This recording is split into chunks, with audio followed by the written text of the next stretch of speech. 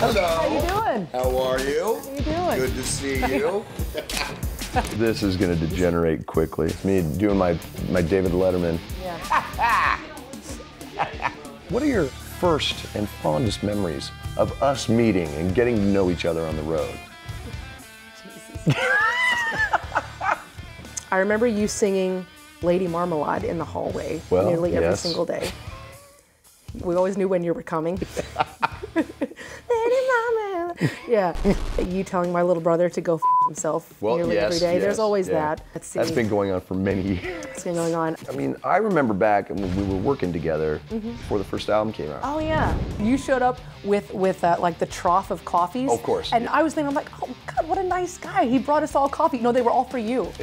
Oh, okay. This is the kind of thing we're getting ourselves into. Such a awesome. I know how ruthless female fans can get to meet and greet their favorite band members. How do you handle the ones that hit on you? I have a grand appreciation for females and the female body. Yeah, the boobs are great. Boobs are always awesome. Boobs are pretty always welcome. Yeah. I hold the record in our band as signing the most boobs. To do this happened the last tour. This girl sent me this little package, and in it is a tampon, and with the note saying, will you use this and then tell me when you do, like tweet me or Facebook me or something, so that I know that what I gave you was inside of you at some point. I'm like, you guys are crazy. Sometimes they're nuts, so. That's probably one of the top 10 best stories I've ever heard in my life. Oh man, for God's sake. I mean, at least it was still in the wrapping. It would be weird if like, I used this. That'd be weird. You know, the story is now part of our legend. We're gonna cross streams. Yeah. Roll with it. Like the parole officer? Yeah, that's awesome. Keep you guys on your best behavior. All right, now the tables have turned, Corey. Yes. You are now in the hot seat.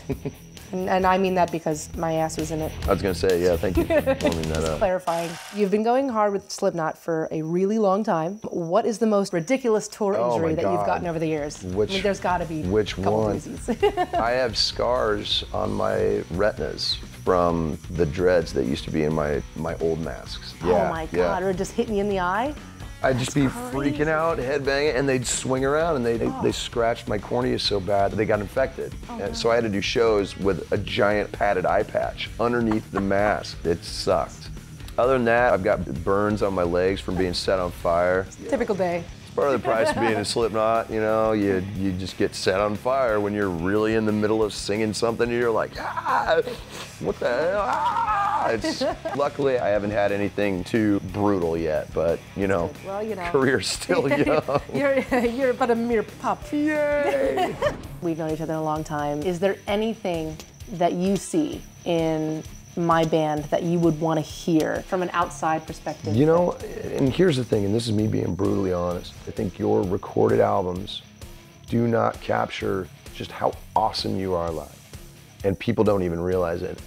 And I think the thing that I would love to hear is you with like an old school Mutt Lange type producer who captures the vibe, and you know, and you get it and you feel like you're in the room with it. There's something about the way you guys are live that maybe 1 in 1,000 bands have.